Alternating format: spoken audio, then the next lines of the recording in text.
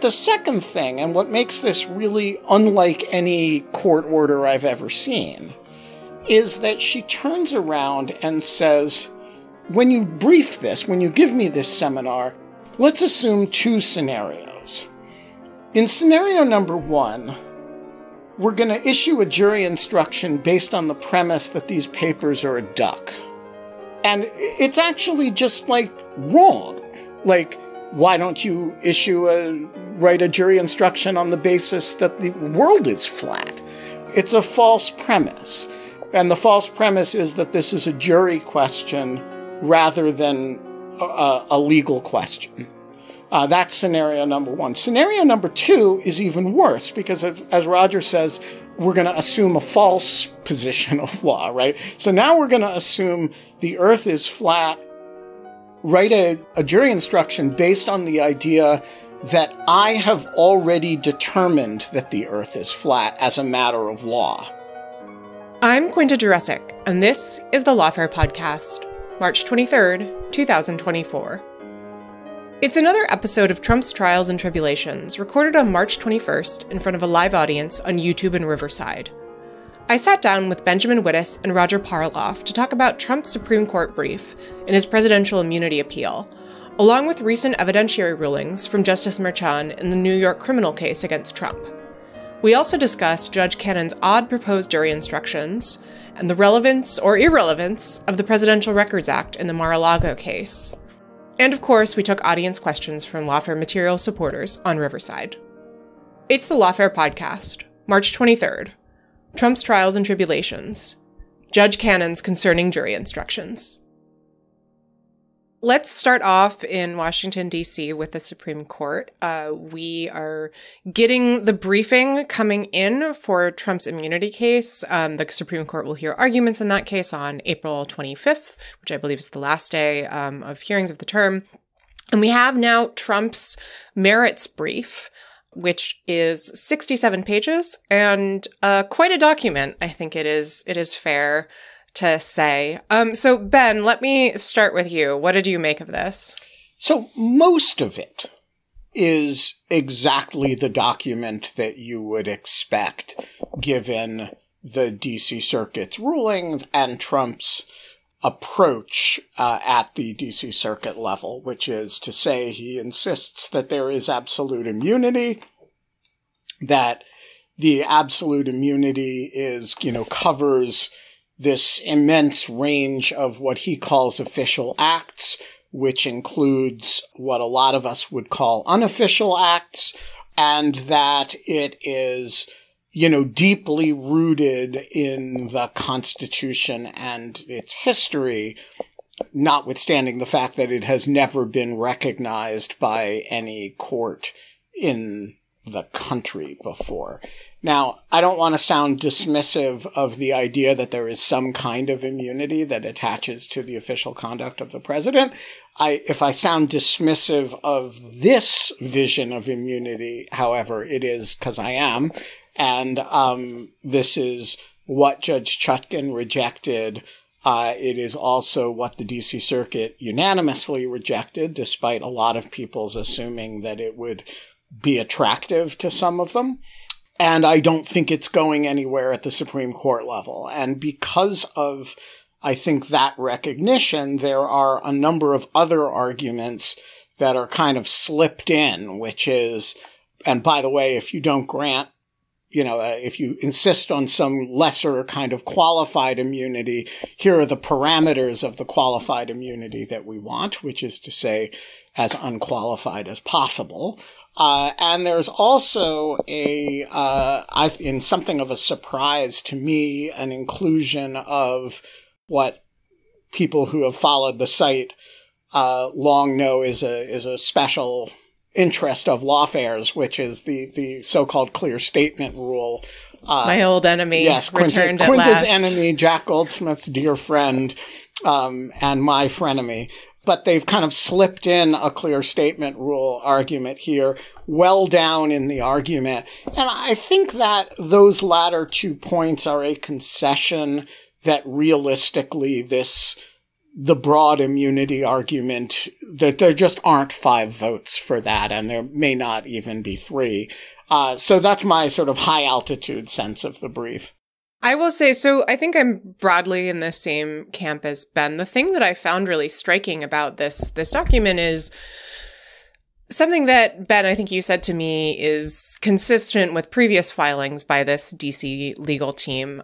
It is very, very willing to take things completely out of context and, frankly, completely distort them. Really, Quinta, you don't think these have neutrally appropriate and dispassionate accounts of cases like Marbury versus Madison, and when it quotes Justice Alito from his right? You don't think that Justice Alito would see his meaning in those quotations? So what Ben is referencing, for those of you who haven't had the delightful experience of reading through this document, is that Trump at multiple points quotes to both Justice Alito's dissent and to the majority opinion in Trump v. Vance, the case that the Supreme Court decided during Trump's time in office concerning the president's amenability to criminal process, specifically the Manhattan DA, then Cyrus Vance's effort to get a hold of his financial records as part of the investigation that eventually turned into the case that is currently being prosecuted by DA Alvin Bragg. The specifics of the case are not actually relevant here, although it does show that everything in this universe is somehow connected. But what's important is that the majority basically said, yes, the president can be criminally investigated by a DA during his time in office. And what is striking here is that there is this quote that when I read in Trump's brief, I thought that doesn't seem like something that the Vance majority would have written, because it says essentially the president would be a target for criminal prosecution after he leaves office, including by any of, and then we begin the quote from Vance, the 2,300 district attorneys in this country who are responsive to local constituencies, local interests, and local prejudices, end quote. And then we have the cite to Vance.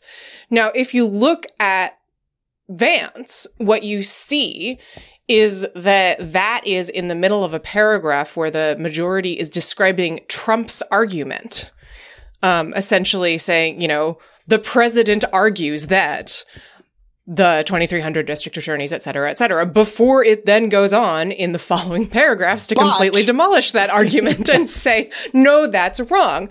There's also this citation to Justice Alito's dissent, where Alito is arguing essentially that, a sitting president can't be forced to respond to these sorts of informational requests. What that leaves out is that Alito was talking about a sitting president, not a former president. And you see that kind of sort of slipperiness all throughout. There's a citation to a law review article written by then Judge Kavanaugh, now Justice Kavanaugh, which again if you read it, is actually about whether or not a sitting president should be criminally investigated, but it is framed That's his in this brief. University of Minnesota article, right? Correct. Yeah, I was with him when he gave that. He and I were the 2 keynote speakers at that conference, and and I was there for the giving of that speech, actually. Right. So Ben then might have been surprised to see how it would be used in this brief. There's all kind of strangenesses. One of the segments that really got me was actually a citation to Federalist 65, where so Trump is essentially saying, if we look to this Federalist paper, we can see that Alexander Hamilton is arguing that, any offenses that the president commits in the course of his official acts, and I quote, are of a nature which may with peculiar propriety be denominated political, end quote, and therefore can't be tried in an Article III court. And if you read that in the brief, you might think, oh my gosh, this is so clear. Why hasn't anyone raised this before now? Of course, Trump can't be tried for things that he did in office. If you go and look at Federalist 65, that is a Federalist paper about why the Senate should be the trial court for impeachments. So the conduct that he's talking about here is explicitly not criminal conduct. It is impeachable conduct. It's just completely misrepresented. So there's all kinds of stuff like that throughout this brief. I suspect if I were on the Supreme Court, I would probably be most irked by Trump taking my own words and substantially misrepresenting them in a brief filed before me. But who knows? It certainly doesn't strike me as great lawyering, I think it's fair to say. I mean, I don't know. What do either of you think? Is this going to backfire? It did not backfire at the D.C. Circuit, where he did substantially the same thing, involving a bunch of the same quotations. You know, he did not get called out for it at oral argument, and I don't think he didn't snooker anybody. I don't think it was like, you know, Judges Childs and Henderson were like, oh, well, he said Sam Alito said X. I don't think I'll bother to look up, you know, the sentences before and after. And we should say he's used this mischievous cite to Alito before. Yes, exactly. And at the D.C. Circuit level and at the district court level, as I recall. And so, like, I don't think it's not misconduct, right? It's not like, you know, they're ethically obliged to make every argument that they can that might possibly help the client that isn't, you know, that isn't completely farcical or, and so, you know, you often get some ridiculous arguments made. And by the way, one of their core arguments, which is that there's a double jeopardy problem with trying somebody who's already been acquitted by the Senate, and that, you know, conviction in the Senate in impeachment is a prerequisite to abrogating presidential immunity that doesn't exist. Like, that is itself a completely ridiculous argument. And no judge on any court below has entertained it seriously. Look, they've got a very weak hand, and their job here is to make that weak hand eat up as many months as possible. It's not to win. It's not to persuade anybody of anything. It's to eat up time. And so I don't think you should evaluate these arguments really sort of like as though they're on the level legal arguments. This strategy is working. All right. Anything else we want to touch on in DC before we go to Mar-a-Lago? Excellent. Let's do it. So, Roger, you, of course, were freshly out of the courtroom during last week's Trump trials, during a quite eventful hearing on some motions to dismiss before Judge Cannon. She was unusually productive in the hours after you left the courtroom. Can you just refresh everybody on what's been happening down there? Sure. She held a hearing both morning and afternoon on two of the roughly 9 motions to dismiss and suppress that have been filed. And one was a motion to dismiss based on the idea that the first 32 counts, the willful retention of national defense information, are unconstitutionally vague as to him, as to a former president. And the second was the idea that the whole indictment has to be dismissed on a theory relating to the Presidential Records Act. And there was some overlap between these motions, and in fact, there was some overlap between them and a third motion, which has actually still not been publicly docketed, but is a selective and vindictive prosecution motion that he's filed. She did quickly rule within less than 3 hours after the hearing, she denied without prejudice the first of those motions. Without prejudice is a little strange because we're not going to have another motion to dismiss and nothing's going to change. There isn't a motion for summary judgment in the criminal context, but she was hinting that some of these same issues could come up with respect to jury instructions. And it sounded like the second one was also going to be disposed of in the same way, because it sort of hinged on a factual dispute.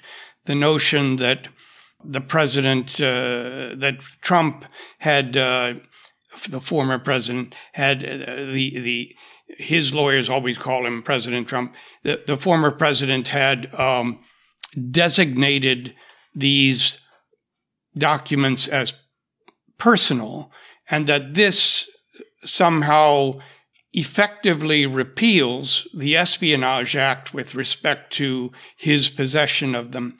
So anyway, rather than ruling on that on Monday, she sort of shocked all of us with an order that that asked the attorneys to get back to her with instructions, jury instructions relating to this charge, and particularly with a portion of it relating to unauthorized possession and discussing how the PRA, the Presidential Records Act, interacts with the Espionage Act, and proposing two particular instructions that were very odd.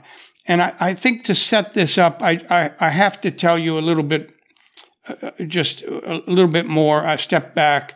So the statute is that he's being charged with for the first 32 counts goes like this. This is the willful retention charge. It's whoever having unauthorized possession of ... any document ... relating to the national defense ... and willfully retains the same ... shall be guilty of a crime. So the key thing is here, unauthorized possession. I mean, you also have to willfully retain it, but let's focus on unauthorized possession. What Trump's team is now suggesting, and is something for which there is no factual basis yet whatsoever. It's the theory that when he left the White House, he was designating these highly sensitive documents created by the intelligence community as his personal documents under the Presidential Records Act.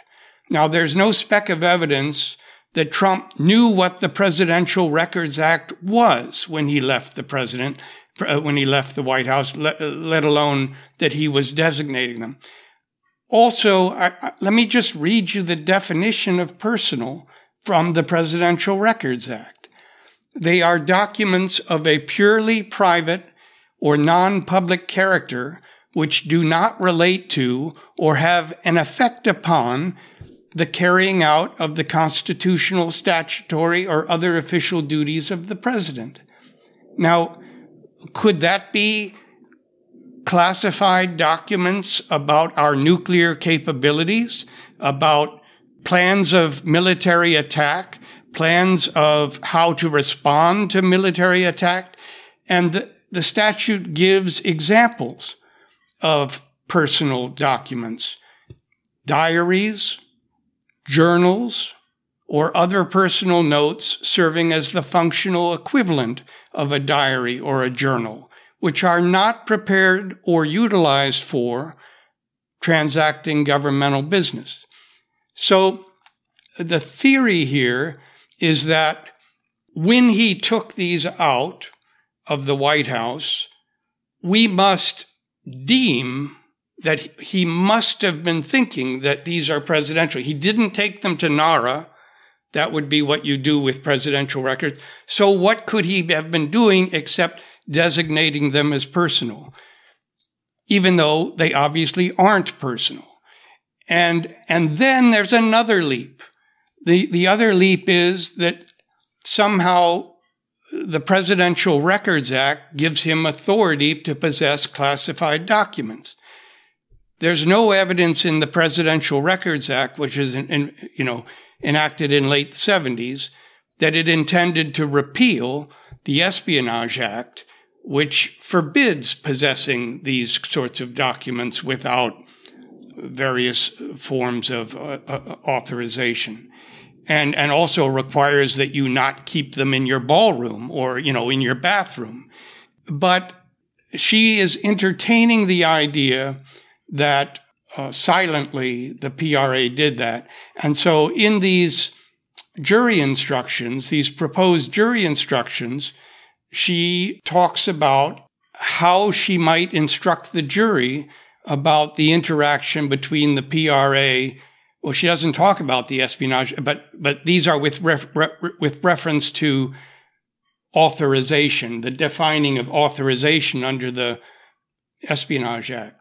So A is in a prosecution of a former president for allegedly retaining documents in violation of the statute, Espionage Act. A jury is permitted to examine a record retained by the former president in his or her personal possession at the end of his presidency and make a factual finding as to whether the government has proved beyond a reasonable doubt that it is personal or presidential using the definition set forth in the Presidential Records Act. So that's the first one, which is odd because it asks the jury to make really what is a legal finding. The second one is stranger because it asks the jury to make a false legal finding. It says a president has sole authority under the PRA to categorize records as personal and presidential during his or her presidency. Neither a court nor a jury is permitted to make or review such a categorization decision.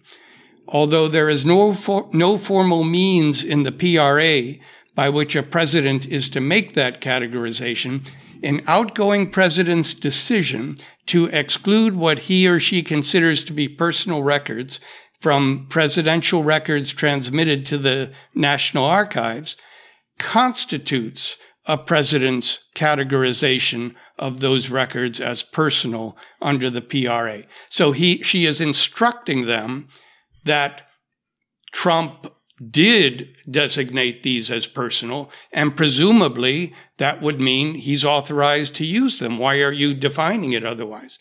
So this is an extraordinary definition. Now, I've been hiding the ball a little bit to some will say, because I haven't told you about the Judicial Watch ruling. So this was a case in 2012 involving the so-called Clinton-Socks case. Clinton, during his administration, asked Taylor Branch, a historian, to make tapes of him that he would use as a sort of memoir. And so sometimes he would be giving his thoughts, he'd be talking about his thoughts about, reactions to the presidency. But there were times where, it would capture him in the act of being president. He would take a phone call and you would hear his side of the conversation. So he took these tapes, or I don't know, Branch did. It's not really clear. After his administration, he obviously did not send them to NARA. And it sounds, generally like the functional equivalent of a diary, although there was probably captured some sensitive information. We don't know for sure, but likely. So afterwards, this right-wing third party public interest group, Judicial Watch, wants to obtain these, and I guess through FOIA, and they send a request to the archives, NARA, and they say, we don't have them, we've never had them, we think they're personal, so we think they were correctly categorized. So then Judicial Watch sues NARA and asks the judge, we want you to declare that these were presidential records, not personal, and then somehow force NARA to claw these back from Clinton, which would probably require NARA going to the Attorney General and asking the Attorney General to do something about clawing these back from Clinton. And so Judge Amy Berman Jackson says a number of things. She says, I'm not sure I have the power. First of all, I think they're probably, it sounds like they're personal records. But even if I thought they weren't, I don't know if I have the power. I sort of doubt I have the power to overturn the president's decision about that. And I doubt I have the power to order NARA to change its decision. And I certainly don't have the power to force NARA to ask the AG's office, the Attorney General, to claw it back from Clinton. So there's no redressability here. I'm dismissing. Now, there's still, from everything I've told you, there's still no finding in there that the very act of taking something out of the White House turns it into a personal record. Where that comes from is from a March 2012 hearing where they're discussing these things, and some government lawyer says offhandedly, well, presumably when he took the records out of the White House, he must have been deciding that they were personal. And that's the basis for this legal instruction to the jury. You must conclusively find that that's what he was doing. By the way, that's how all those Brookings printers ended up at my house. The act of my removing them constituted my designation of them as personal property. And that's why there's all this really nice, microphones and studio equipment that says the Brookings Institution, but it's at my house and I consider it my personal property. Well, exactly. By this reasoning, he could have stolen the Resolute desk out of the Oval Office when he went to Mar-a-Lago. Although I think the Resolute desk isn't a record. Well, he has unfettered categorization power, and it's unreviewable. It's unreviewable and it's unfettered. These classified records are not personal either. Right. And, it's not a record either, but it's unreviewable, unfettered power. So that's judicial watch, as his people will say. And then the other half of it is, what happens about all penal laws, like theft? And the answer is, the PRA silently repealed those as to the president, just like it repealed the Espionage Act. So it's unbelievable. Now, she hasn't ordered it. It's engaged with this, but it is out there. And so let's talk about the way that she put together these potential jury instructions. There were reports in both the Washington Post and the New York Times after this came out, essentially quoting a bunch of lawyers and law professors saying, "I have never seen an order that looks anything like this." Have either of you ever seen an order that looks anything like this? And why is it unusual? Yeah, so I want to answer that question in the context of the previous question, because the oddity of the format of the document itself is an expression of the oddity of the content of the document. Let me start with a couple things that I want to add to Roger's excellent substantive points. The first is, there are some genuine questions here that are actually hard. And they're the following, right? So there has been an issue since at least Ronald Reagan about what to do about personal diaries. And so presidents keep diaries, or sometimes, as in Biden's case, vice presidents keep diaries.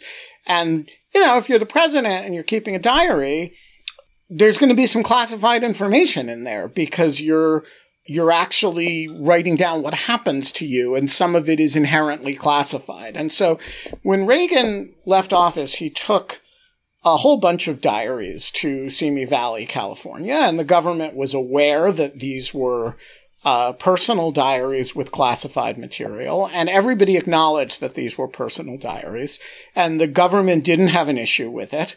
And eventually, Reagan wanted to, I guess after Reagan's death, they wanted to publish the diaries. So the government at that point redacted the classified information and retrieved that part that was classified, and they published the rest, was basically what happened. It was a runaway bestseller, by the way, and it changed a lot of people's views, including mine, of Ronald Reagan, who we all had thought was stupid before, and then we read his diaries, and he was actually a quite thoughtful guy. It was pretty interesting. This same issue arises in the Hur investigation of Biden, right? Biden keeps diaries. They're personal property, but they have classified information in them, and he brings them home to Delaware, just the way Reagan did. This is a very hard question. If you have your undisputed personal property that has government information in it and that you're entitled to write, and then you cease to be president, who owns that? What are the rules governing that? This is a very hard question. That is not what's happening here. And Judge Cannon is trying to make it seem like that's the situation that is arising here. The 31 or 32 documents at issue in this are government-produced documents, not presidential. They're not like Ronald Reagan went out and bought some diaries and wrote in them, right? So they're government information in a personal document. These are like the Defense Department has a report that it gives to the president, and it says in big letters, top secret SCI, no foreign, which means no foreign distribution, sensitive compartmentalized information on it. We've all seen declassified versions of these documents. This is a government-produced product that is made for the president in his official capacity as president. It is a question of law, not of fact, whether this is something that he's entitled to designate personal and then leave with. And the answer is no. He's not entitled to just leave with that. And can I make one additional note? So I believe there's at least one document here that was classified under the Atomic Energy Act. So it's even something that was classified by another branch of government. Well, not another branch, but it's classified under a statutory regime that is separate and not classified under the executive order. Yeah. But the point is, to say that this is personal based on designation is a little bit like saying this is a duck based on person. Like, you can designate it as a duck if you want, but there's such a thing as a duck. And it either is a duck or it isn't a duck. And the Presidential Records Act does not let you just say, oh, Quinta, that paper on your desk, it's actually a duck.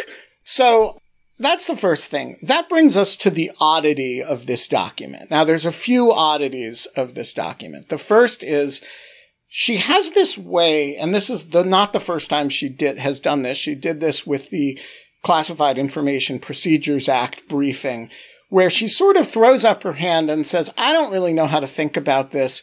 Both sides, I'm ordering you to write me a dissertation explaining this.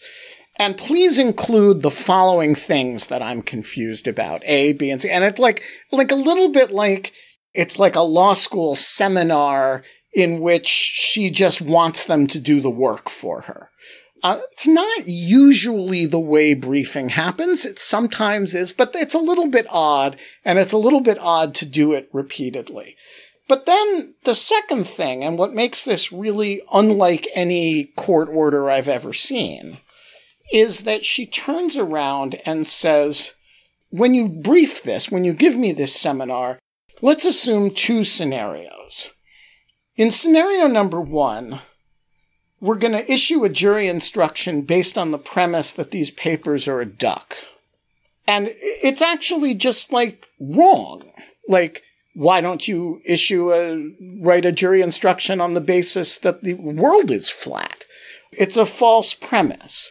And the false premise is that this is a jury question rather than a legal question. That's scenario number one. Scenario number two is even worse because, as Roger says, we're going to assume a false position of law, right? So now we're going to assume the earth is flat, write a jury instruction based on the idea that I have already determined that the earth is flat as a matter of law. And so it does feel like, would you rather, the old stupid drinking game, would you rather this or that, right? Would you rather be flayed with an iron comb or, have your, be drawn and quartered and have your parts distributed to the four quarters of the kingdom? And it really does have that flavor, all with this kind of very turgid prose that's very hard to unpack. So I think it's the single weirdest judicial opinion I've ever read. It's 2.5 pages or something, and I read it like 5 times and I still don't entirely understand it. And I imagine there are people in the special counsel's office who are really tearing their hair out on how to respond to it right now. Yeah, I mean, so how are they supposed to respond to it? Like, Roger, what are you expecting? Well, they have until April 2nd. Another odd thing, of course, is that they did already brief most of these issues in the course of the last, the motion to dismiss. But I'm pretty sure what the government will say is, look, there is an instruction you could give, but it's contingent upon facts that we don't know yet whether they will be able to introduce at trial. They need to get any instruction on this. They need to show us that he knew what the PRA was. It doesn't go to authority. It goes to willfulness. Authority comes from the executive order. He didn't have it. Willfulness means, did he realize that he was doing something wrong? And you could imagine somebody so confused, somebody who had been talking to Tom Fitton for a long time and thought, you know what? I can take these documents. I can, it's total. I read Judicial Watch. I have unfettered discretion. It's unreviewable. I'm going to declare these personal. And I'm going to imagine that this immunizes me from the Espionage Act. And then that would go to, if the jury believed he went through that process in good faith and made a mistake, that would not be willfulness. And so it does go, that's how you get a jury instruction on this subject. But the condition precedent to that is that something has to happen at trial. And that's why usually the jury instructions are decided at a much later stage, including during trial they're finalized. And then, they're delivered the last thing, either before or after the summations. So an instruction like this. So that's the other weird thing. So I do want to make sure that we get to the Georgia and New York cases, but I don't want to depart this too soon if there's other stuff you'll want to touch on. Yeah, Roger. Just one plug. If you're interested in this, I wrote a very deep dive of what happened at the hearing Thursday. And at the end of that deep dive, I provide links to the orders that she issued afterwards. And so you can read them for yourselves. I think it's called something like Judge Cannon's 2 hearings on Thursday or something like that in Lawfare. Yes, it is Judge Cannon's Thursday hearing on 2 motions to dismiss. And highly, highly recommended. Before we move on, there is also some breaking news this morning about what seems to be Judge Cannon's perhaps difficulty holding on to law clerks. So according to David Latt, who is a longtime legal writer and now has a Substack, 2 of Judge Cannon's clerks quit in the last year. That's pretty unusual, I think it is fair to say. Getting a clerkship in a federal court is a pretty coveted position for anyone coming out of law school. And you really don't tend to see people leave, even if they're in a bad situation. So, Ben, tell us a little bit about this. Yeah, so I got to be a little bit careful about the way I talk about this, because I actually know who one of these law clerks is, and I don't want to out somebody who has not spoken and doesn't want to be in the public eye. But yeah, a few days ago, I was approached with a tip about a law clerk who had left Judge Cannon's employment early. I would say an evaluation of this person's social media tended to confirm the parameters of what David Latt later reported, which was that the clerk in question had left early, and the social media did suggest that there was some difficulty in the clerkship.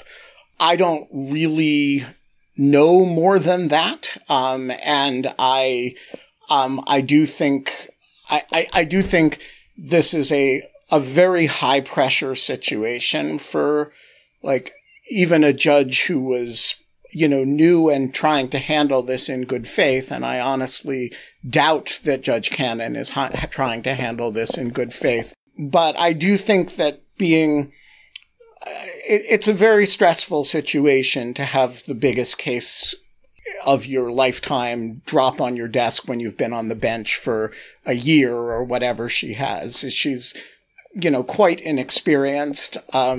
Honestly, from her work product and from watching her, I don't think she's the brightest bulb on the federal district bench. And so it's not all that surprising to me that David reports that 2 clerks have bolted early, which is a very unusual thing. One of them may have been because of he reports because the clerk had a baby and so left a year early. One of them does not appear to be that. And I guess I just would say he doesn't name any of them. He doesn't appear to have talked to either of them. And so I think it's worth being circumspect about what this says about Judge Cannon. I will say that having clerks leave early, particularly clerks who are, you go to law school thinking maybe I'll get a big case during my clerkship, and leaving in the middle of a trial of a former president, like something has to have happened for that to have happened. And so I don't know. I guess I will leave it at that. All right. Well, let's go to Georgia. So we're still living in the aftermath of Judge Scott McAfee's ruling, finding that though Fani Willis was not disqualified from prosecuting the case in Fulton County against Trump, she had the choice of firing Special Prosecutor Nathan Wade or stepping away. Nathan Wade then immediately stepped down, was intending to give a TV interview and then bailed out of that. So alas, we have gone without his insight. But there have been a few developments. Trump and a number of his co-defendants filed a request for appeal. McAfee has granted that certificate. So where do things stand now? What happens next? I know you've both been following this case, so whoever wants to jump in first. Yeah, so it honestly depends who you ask, right? If you talk to the defense, the next step is that they're going to the Georgia Court of Appeals, and Scott McAfee has, given the thumbs up to an immediate appeal. And this case is still all about Fani Willis, her conflicts of interest, and her sex life. And if you ask Fani Willis, she is heading to trial. I believe it was reported today that she plans to go forward with asking a trial date for this summer as early as possible.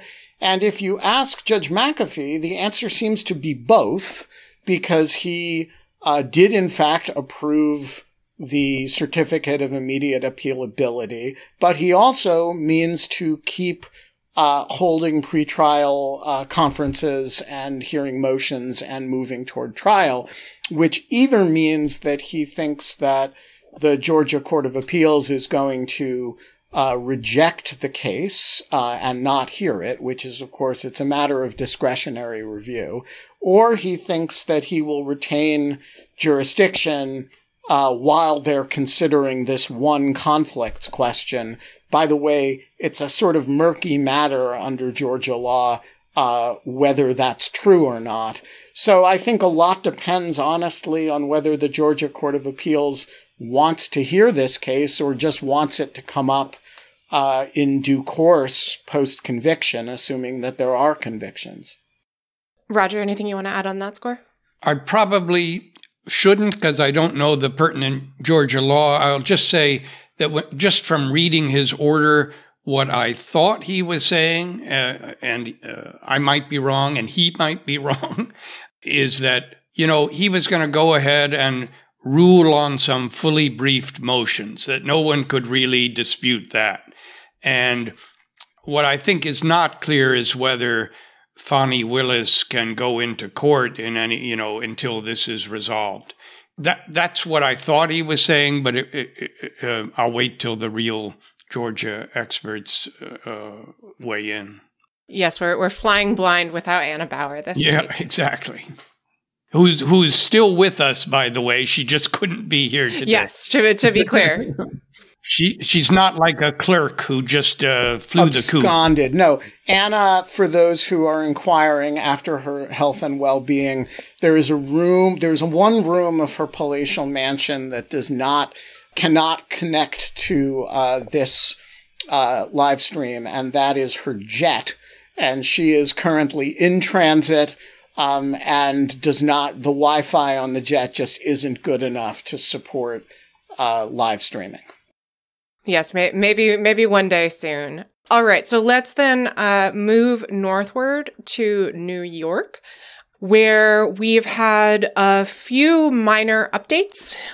We've had some orders from Justice Merchan on some motions in limine concerning the admissibility of evidence and witness testimony from Trump. And we've also had a bit of an update on the mysterious document dump from the Southern District of New York. Again, I know you've both been keeping an eye on this. Let's maybe start with Justice Merchan ruling on the motions in limine and then move to the SDNY document issue. So what exactly did the justice order? So he had a series of rulings, and I think they're sort of significant. They winnow out some stuff that might have been the most prejudicial or emotionally prejudicial, or the headlines are Michael Cohen certainly can testify. There were some Hail Marys that were in the motions from Trump. But the August 2015 Trump Tower meeting will be admissible. That's sort of crucial. That's, 1 month after he declares his candidacy, allegedly, he meets with Michael Cohen, and the David Pecker, and they of the parent company of National Enquirer, and they allegedly make this pact that they're going to try to prevent negative stories about Trump from getting published. They're going to try to buy those off, and then they are going to try to publish negative stories about his opponent. And then there are 3 people that were allegedly paid off. The important one, though, all of the counts relate to Stormy Daniels or Stephanie Clifford. So there was some question about whether, they wanted to limit the testimony or ban the testimony relating to the other 2, a guy named Dino Sajudin, something like that, and Karen McDougal. And the ruling is that the fact of what happened with them, the alleged payoffs, that can come in, but exactly what allegedly transpired between those individuals and the defendant cannot. So, that's pretty significant. And I think, McDougal might be a more sympathetic witness in many ways than Stormy Daniels. So I think it's important to the people to be able to call her, and this does sort of limit how much they can get out of her. A big thing also is the Access Hollywood tape. They can talk about it, but they can't show it. That's a big one. The way it's described in the ruling is people can elicit testimony about a videotaped interview which surfaced on October 7th, 2016, that contained comments of a sexual nature which defendant feared could hurt his presidential aspirations. Which is such a polite way to put it. It is. That's a very anodyne. So I think that's something of a victory for Trump. He wanted to call an expert to talk about federal election campaign finance. Most of that was stricken, not all of it. He also wanted to use a advice of counsel light sort of defense. It was sort of called presence of counsel. The idea was that he would get across the idea, well, counsel was present in the room, so I sort of thought this must be okay. And the reason to do it that way is that if you do a real advice of counsel defense, you have to waive attorney-client privilege, and a whole lot of stuff goes over to the other side that you probably don't want.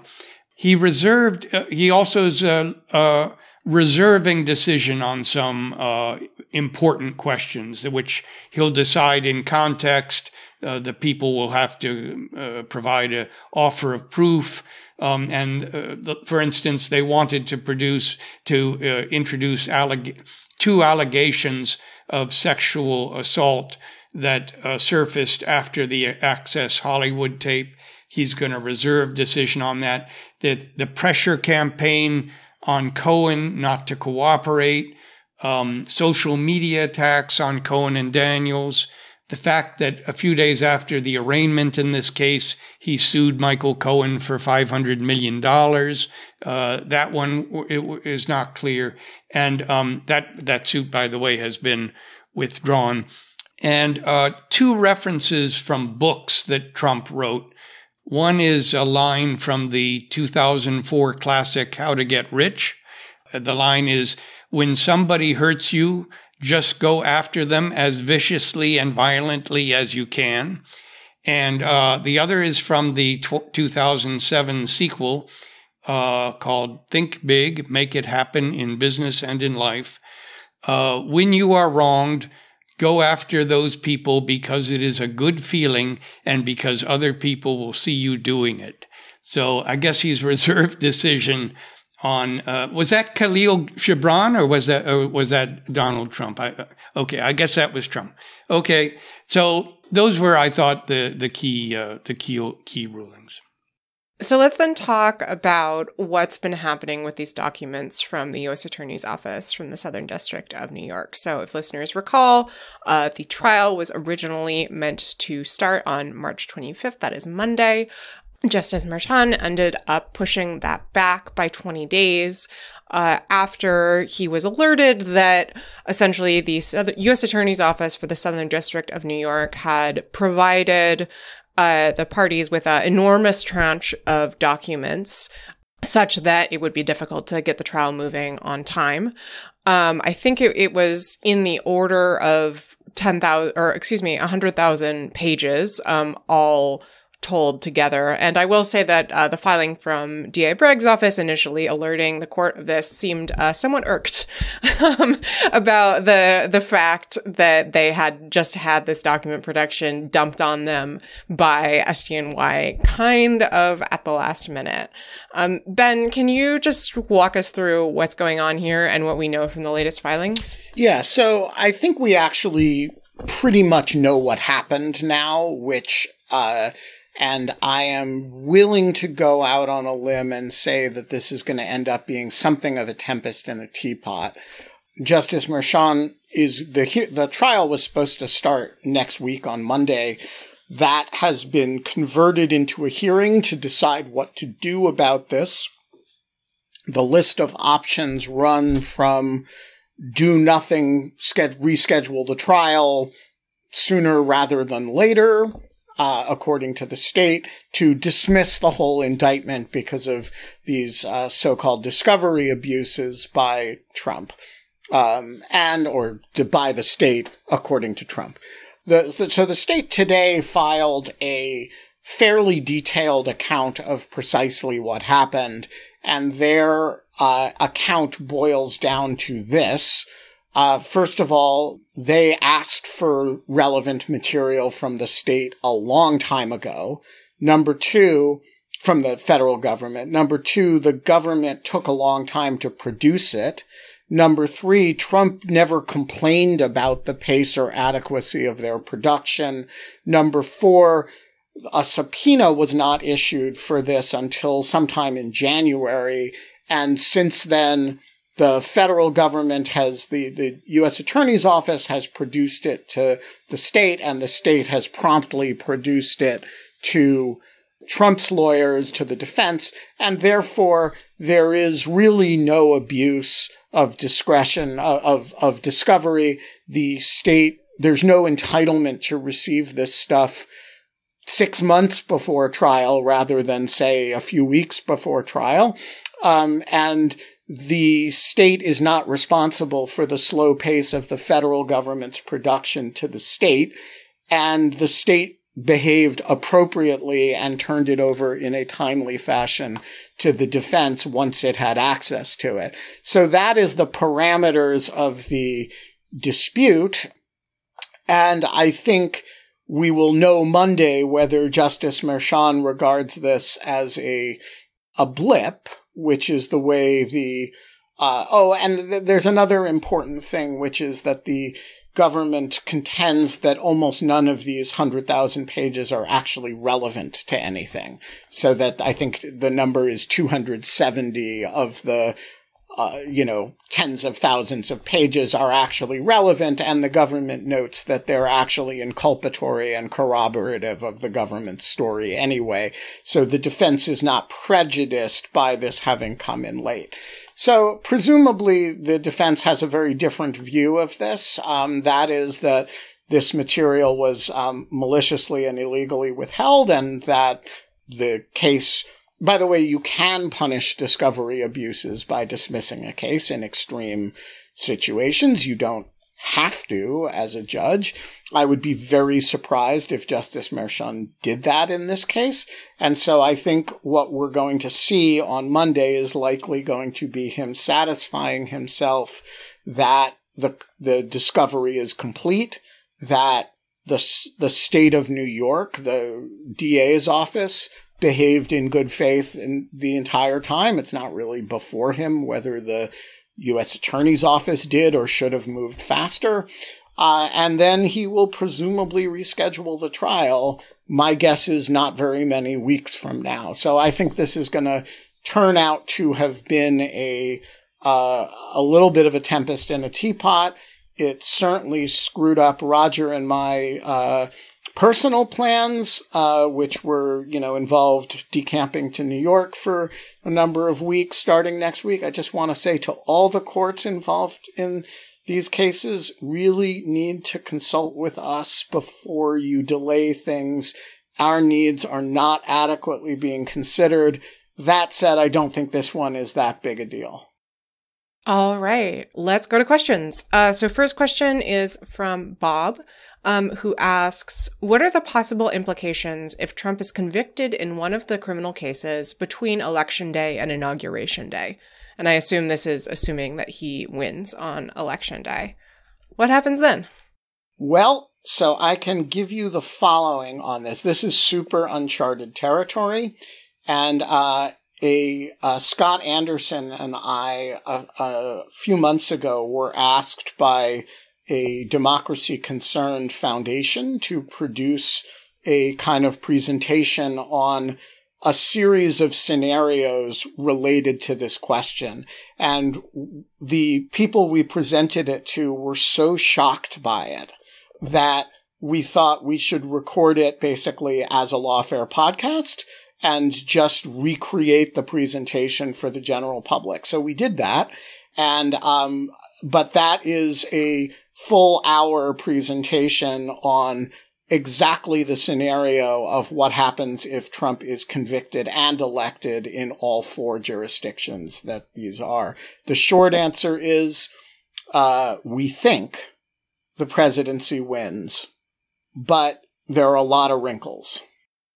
Next question from David Weinstein, who asks, if the Georgia Appeals Court decides to hear Trump's appeal of McAfee's failure to disqualify Willis, can Willis immediately appoint an assistant Fulton County DA to manage the case and then resign to avoid further delay?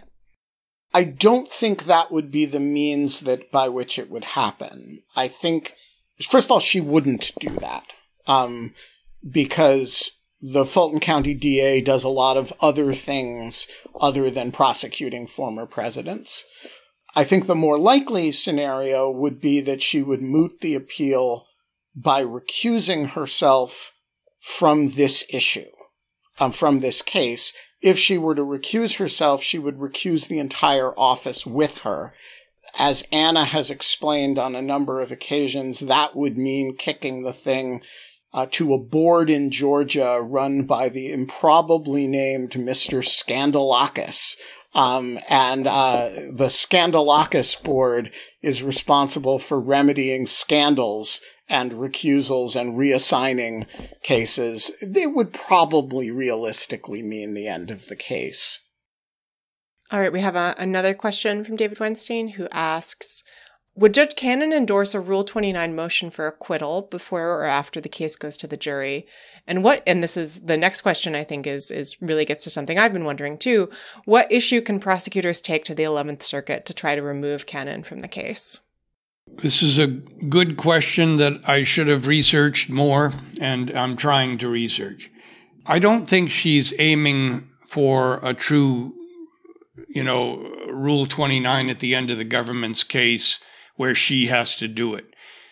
Some of those instructions sounded like she wants to give the jury almost no choice but to do it. That's not appealable. If she does it, it's not appealable. If the jury should convict and then she overturns it, that is appealable.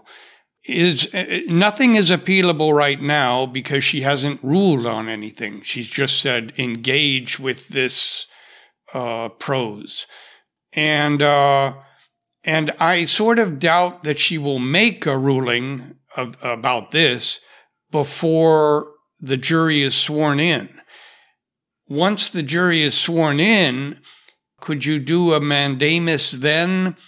That I need to ask Dan Richmond or somebody, but you would have the whole jury waiting while you appeal. I'm not sure how that works. Because you don't like a jury instruction. I mean, you would have to be an awfully bad jury instruction to justify sort of like, all right, jury, go home while the 11th Circuit, while we mandamus the judge to the 11th Circuit. That's a tough one. Yeah, but this would be, this would be worth it. If it's that second one, you'd have no choice. You have to do it. All right, next question, Roger. You have a fan. Catherine says that your blow-by-blow report on Judge Cannon's hearing was enthralling and made me feel like I was in the courtroom. How do you keep detailed track of all of the action? Well, thank you, Catherine. I appreciate that. I am so old that I was taught to do a sort of shorthand type of thing. It's called speed writing. It's a simplistic sort of shorthand, and it's really a powerful tool. And I can take a fair amount of notes. As an aside, when I was clerking in 1982 in Texas, the U.S. court reporter, certified court reporter, used shorthand, pure shorthand, no machine whatsoever. She was one of the last, but it's possible to do. I can't do that. It is an awesome skill. Yeah. No, it was amazing. Heard it here first, folks. Analog is superior. Roger will never be stopped by a ban on electronics in the courtroom. It was hard, though, because I was without my TikTok for almost 8 hours. So next question from Jeff, who asks, do you dare speculate on whether Trump's strategy of delay will cause his own October surprise from a guilty verdict in one of his trials? So I want to turn that question back to Quinta, because for those of you who do not subscribe to Dogshirt Daily, we posted, and by we I mean I, posted a little napkin drawing that Quinta made yesterday following a conversation that she and I had on the phone. And I want to let's hold it up so people can see it and give us a little explanation. So Ben and I were discussing how Trump's delay tactics are very beneficial to him right up until the point where they're extremely not beneficial. And then they quickly become beneficial again. And so the argument essentially is, the longer he's able to push back the DC trial, the better it is. It's not in the news. It's, he doesn't have the risk of a potential conviction. The problem is that there's a scenario where he pushes it back just enough that it goes to trial right in the heat of election season. Say we have a trial ongoing in September, October, and then potentially a guilty verdict, right at the end of October, the beginning of November, right before people are casting their votes. And there we go. So that is what I have identified here as the black hole of awful. So, I don't know. I suspect that delaying for him has gone pretty well so far, and there's no reason to think that he will stop. But it does seem to me that we're entering a period where it's actually pretty risky for him to have delayed, because if you're him and your options are either having the January 6th trial in September or having the January 6th trial in this past March, or this current March, I think you might prefer March, assuming that they're just delaying it indefinitely is not an option. Does that sound right to both of you? It does, but I want you to articulate your scenario that is the worst conceivable scenario for Trump, which was the one that gave rise to the phrase black hole of awful. Well, that's if he's found guilty immediately before the vote. Yeah, but specifically on Halloween. Halloween was just an example, but yes, that would be extra spooky, and it would still count as a October surprise. So we'll see. We'll find out. It all will depend on what the Supreme Court does. So we have a question from Shannon Idri, who wants to know what we think of the Mar-a-Lago witness speaking out. So this is a story that we didn't actually touch on, but I believe his name is Brian Butler. He is Trump employee 5 in the indictment, and he's been giving some interviews and talking a little bit about what his experience was like at Mar-a-Lago. And sort of talking about his interactions with Mr. De Oliveira, and I believe Walt Nauta as well, who are the other 2 defendants on this case. So didn't mean to sandbag you if you haven't had time to read the stories, but I think at a high level, I'm curious what you think of someone who is a potential witness going out there and talking to the press in a manner unflattering to Trump, it's worth saying. So Trump might not be happy about this, but if I were Jack Smith, I might not be happy either. Roger, do you have thoughts on this one? Actually, this was one that fell through the cracks. I was surprised. I'm sure Jack Smith just hated to see this. But, people do have these First Amendment rights that, yeah. Yeah, so that's actually, I'm sure Jack Smith does not like it, but, it's no different from Mike Pence. It's no different from Cassidy Hutchinson. It's no different from lots of other people who have to balance their responsibilities to the court, their responsibilities to the justice system, with their other needs to put their life back together. And by the way, that includes expressive needs. And so from a Jack Smith point of view, you don't like to see it because the more statements that somebody has, the easier it is for them to contradict themselves, and those become a basis for cross-examination. It's always better if the witness is pure and pristine and has given, one set of statements to the grand jury and nothing else, right? Maybe there's an FBI 302 or something, but there's basically nothing besides what you put on the witness stand. But, the First Amendment is not a loophole. It's a real thing. And, witnesses have rights, and it's not just defendants who have rights. And this person is entitled to speak to the press. All right, next question from Tom J., who has 2 questions. So let's take them in order. First, is there anything that prevents a justice from withholding a vote? So this is about the immunity issue. And delaying an opinion on the presidential immunity case. In other words, could Justice Thomas, for example, withhold his vote indefinitely or at least until the fall, keeping the court from issuing an opinion this term? The theoretical question of whether one could is, so it wouldn't happen quite that way. Because the vote actually takes place at conference a few days after oral argument. You can't really delay the vote. What you can delay is the opinion. And as a general matter, as a courtesy to the justices, the opinions don't issue until all the justices are finished writing.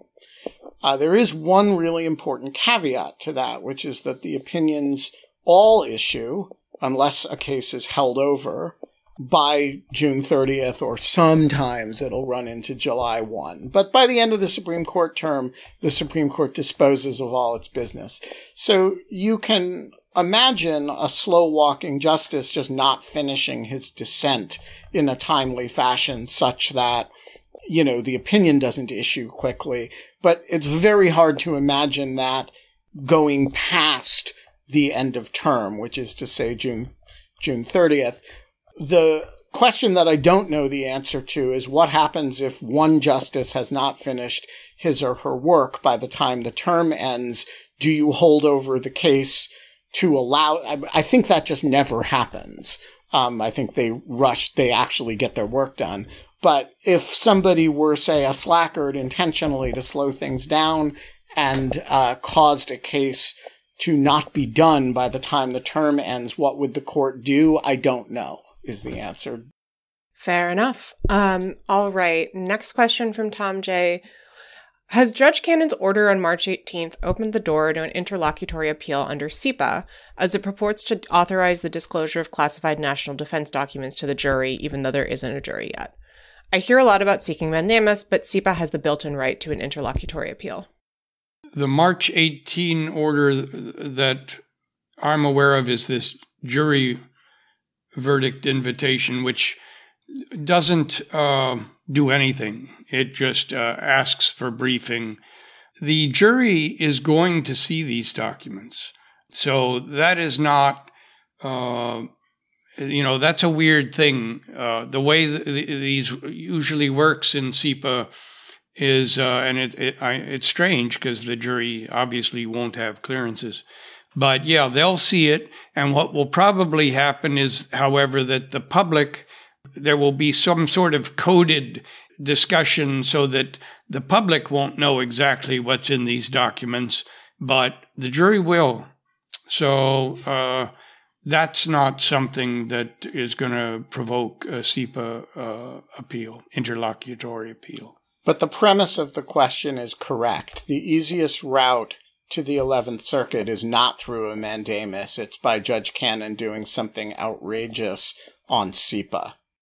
But so far, it seems like she's been, well, of course, we don't know because it's secret. But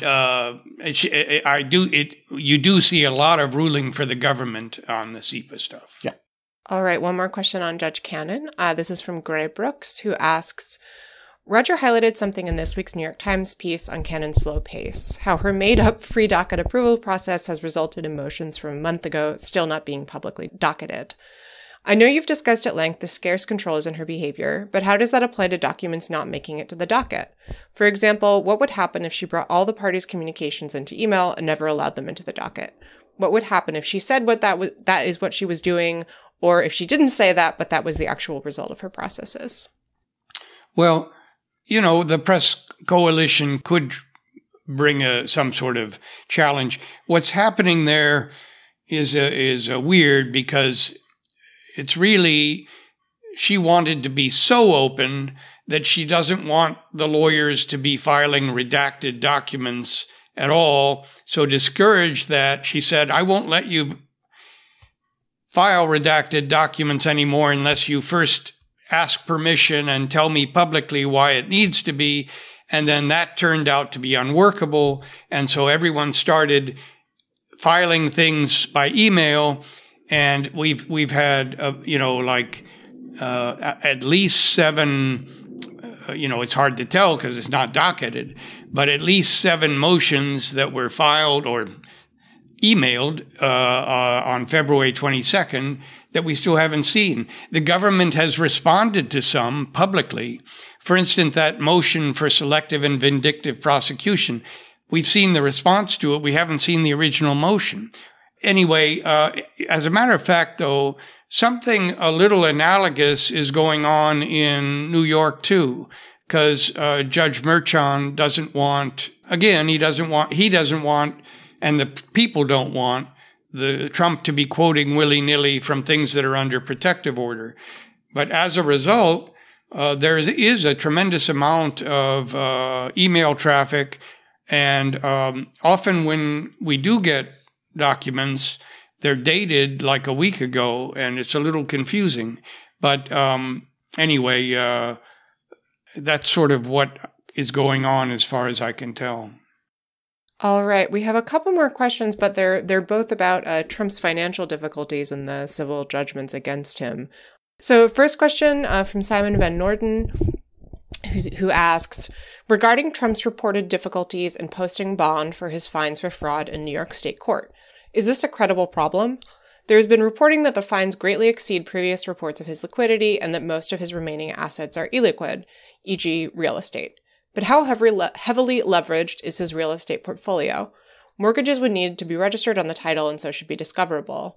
Has there been any reporting to suggest that he's unable to further mortgage his assets to cover the fines and interest? Should we take claims of his financial distress at face value? I haven't seen in-depth reporting on that. There was something today that apparently the Attorney General has been filing the judgments in Westchester in anticipation of trying to enforce judgment there if no stay is granted. There was, the first attempt to get the stay was denied, but I think there's still an attempt going on right now.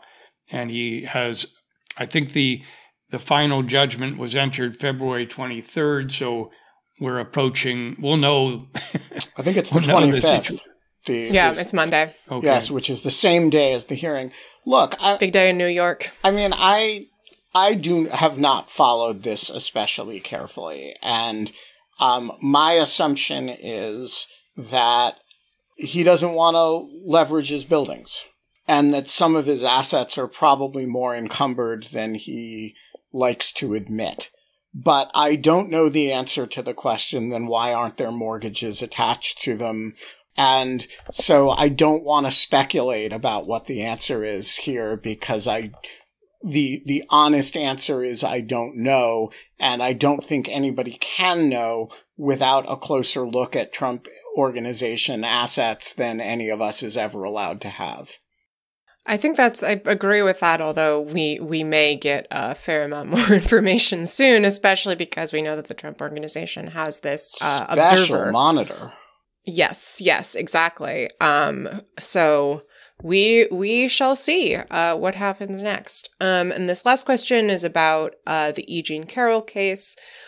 This is from Josh Knight, who asks, what is the status of the appeal in the E. Jean Carroll case for which Donald Trump posted about $5 million? Doesn't the subsequent case for which he posted about $90 million depend on the finding by the jury in that earlier case that Trump sexually assaulted her? Could that sexual assault finding be overturned on appeal? So the answer to the first question, yes, it does depend on the finding of the first case. And I would think that if you lost the first judgment on appeal, that might very well have major implications for the second judgment. And that first case is, I don't know if the appeal has been filed yet.